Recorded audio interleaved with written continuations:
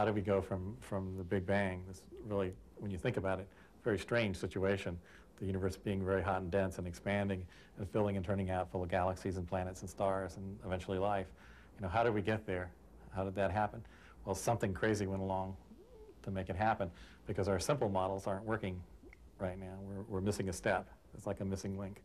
And we need to find the fossils back there in the early universe, the missing link that'll get us from the uniform universe to the structured universe we have today.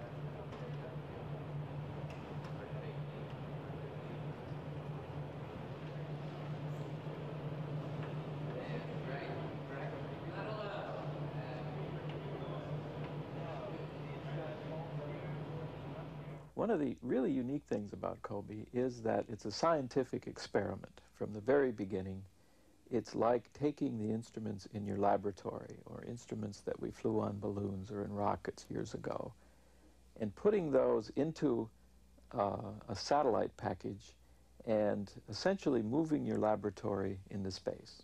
A lot of things have been done so that COBE is attacking a problem for which it is very hard to get any good observations. In fact, it's dreadfully hard to get good observational cosmological data. And COBE is specially designed so that all the things that might screw up the data or perturb it are, you know, it's put in an orbit which is shielded from the sun very carefully. It's kept cold. And a lot of things have been done so that you don't have to correct so much, and you can trust the data better. So the cosmological information that comes from this, we hope, will be definitive and will be very hard to argue with.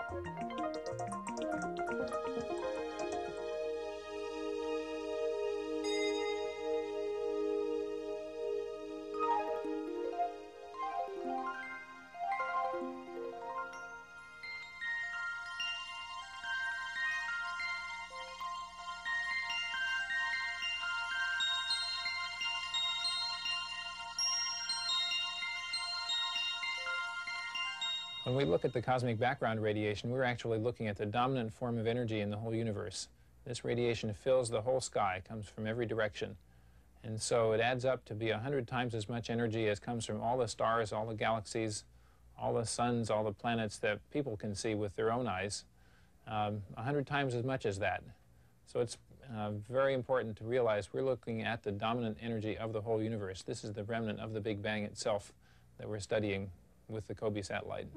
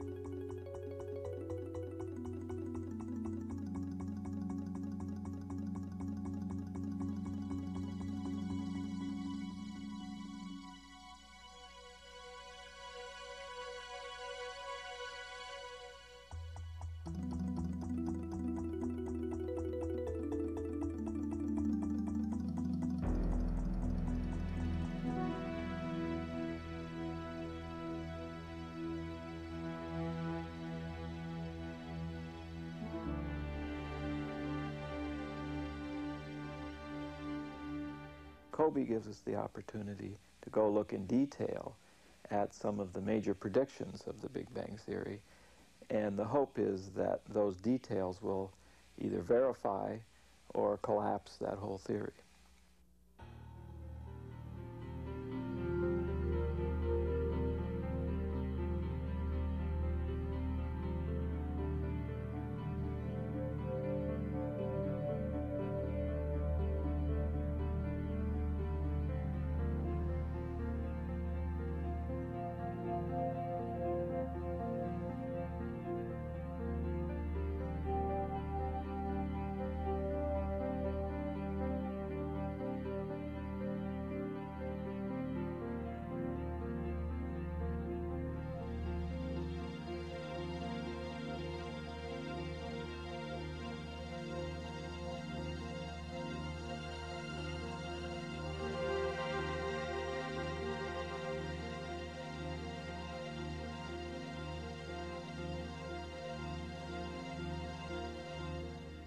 If we are successful in subtracting out the foreground radiations and definitely identifying a residual cosmic glow, which can be interpreted as the cumulative emission of first generations of stars and galaxies, this is in and of itself a most exciting discovery. This gives us direct evidence of an epoch in cosmic history that has not directly been observed before.